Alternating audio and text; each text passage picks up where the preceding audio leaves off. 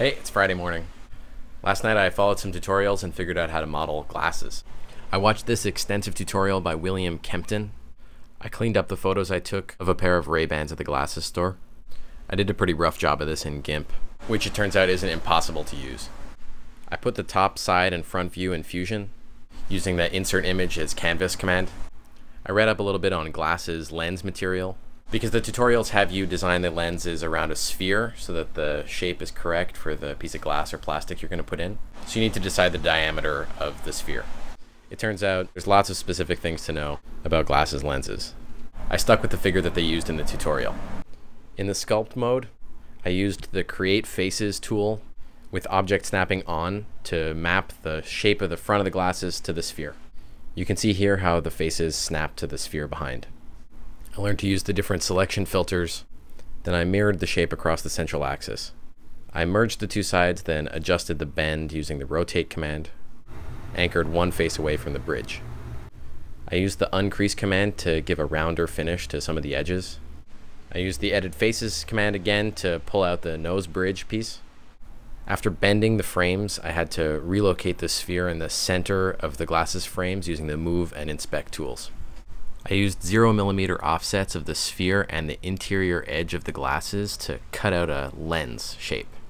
I put a pair of chamfers on either side of the glasses lens to create a sharp edge, and then I cut that edge out of the glasses frames. I was really happy the tutorial covered that because I had no idea how to do it myself. Once the glasses were finished, I started to play with the rendering tools. I put them in the desert, played with lighting, scale, and animation too. I only worked on the front part of the glasses because the tutorial I was following had no hinge, and I've already done some work on the arms that'll hold the computer. So now I'm off to the lab to print up the front of the glasses and start to integrate the arm pieces with this new front piece I designed.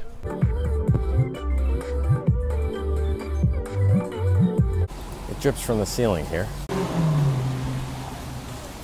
Bad fillet. Makes it wet on your head. Look how stupid. Much better.